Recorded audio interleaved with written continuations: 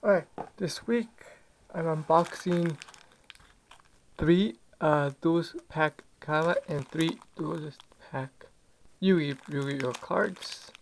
These only come 5 per pack, so yeah, pretty small.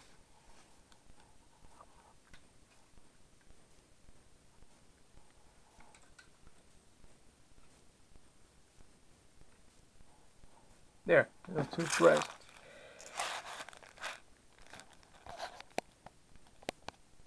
Alright, these are pretty good cards. Last time I bought them in a box like I did this time, but I kinda got the same box, the Yugi box, by accident, so I decided just to unbox these on video and the rest you guys already saw. Then it comes with a starter deck and the big giant Dark Magician card. And I already unboxed those in different videos, so go to this and see if I can get the Kaiba one next time.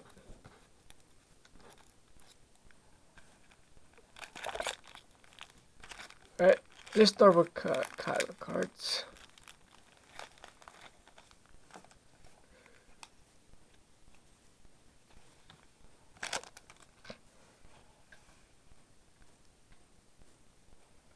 A little more bright, shall we?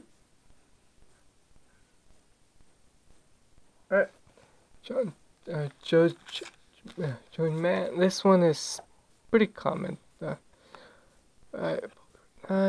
Blah blah blah. Nothing special there. What is cloning? Huh? What does this one do? When your opponent normal or flip summons a monster that has a level target that faces up monster, special summon one clone token with the same origin type, digit levels, and attack and defense as that target. When that target is destroyed and sent to the graveyard, destroy this token. Interesting. Oh, Z Metal Tank. And the rare card, we got a Pet the Dark Clown. Hey, this one's different from the Dark Clown that usually gets. When this card is sent to the graveyard, you can banish this card from your graveyard. Spell summon one Pit the Dark Clown from your hand or deck. We can summon another one. Interesting side effect. Not that rare. Okay, we got a duplicate.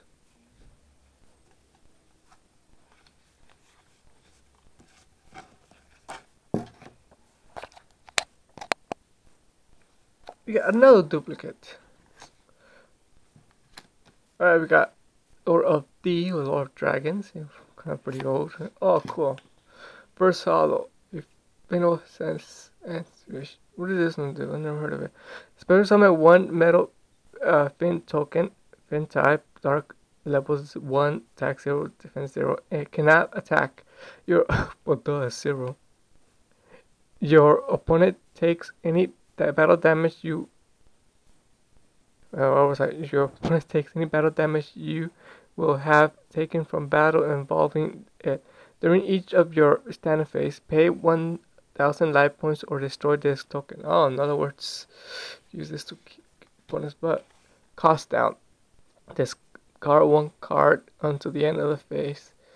At least the levels of all monsters in your hand by 1, even after they are summoned. Cool. That one helps you a lot, summon stronger monsters faster. Alright.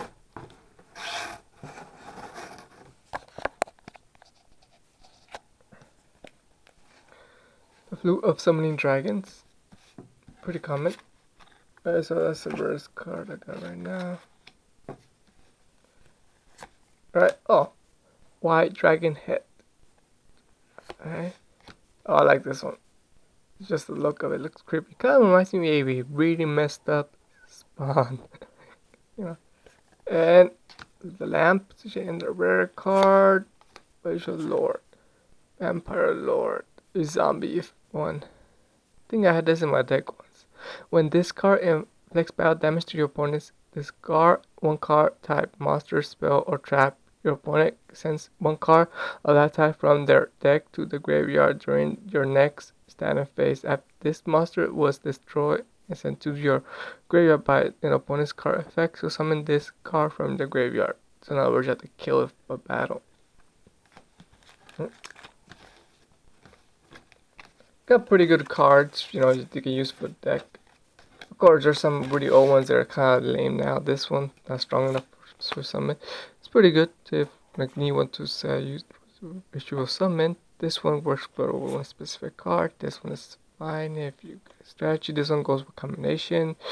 Event. This one is good to have in your deck.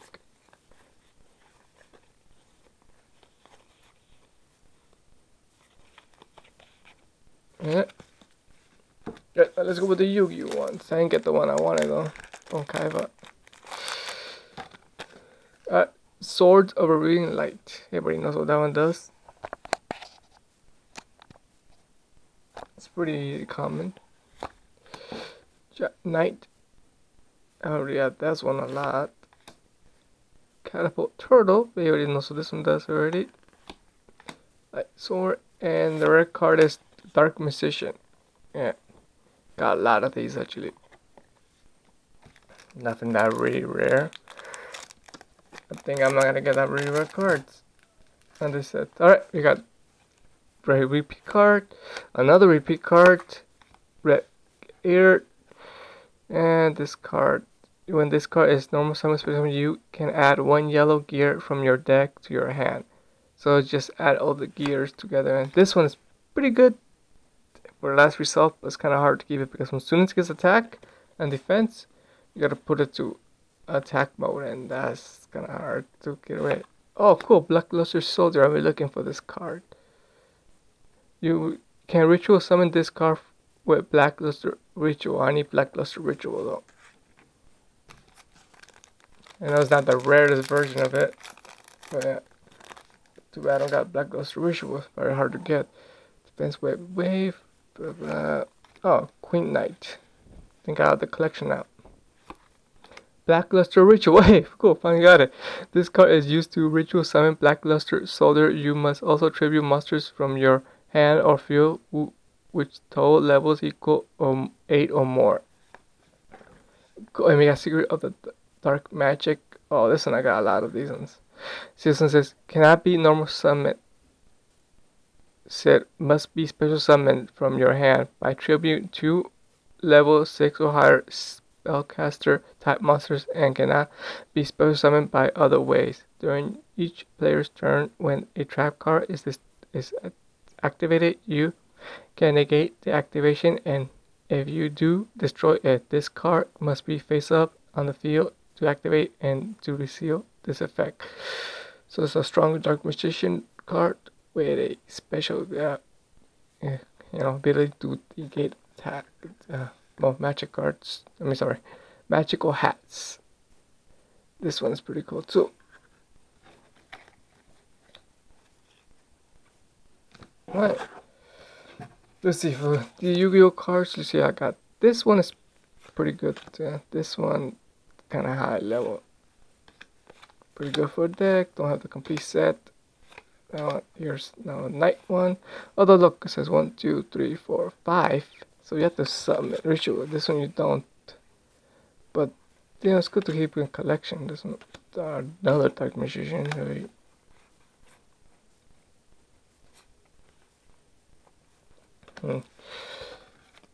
One thing about these is if you have some of the old ones, they're pretty rare now and expensive. You don't want to get ruin them, so you can replace them with common versions of them.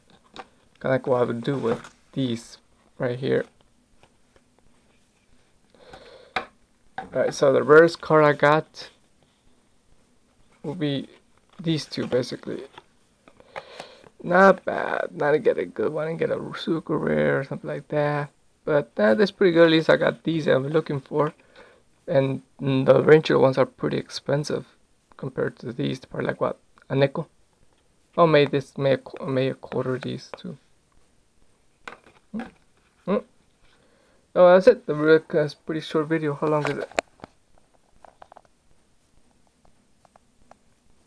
10 minutes. Wow. I thought it was a little shorter than that. Well, next, I'm gonna see if I can buy an entire booster box of Yu-Gi-Oh cards the next time I unbox some Yu-Gi-Oh cards. Or maybe 2 of the big giant ones, special edition ones. Yeah, alright.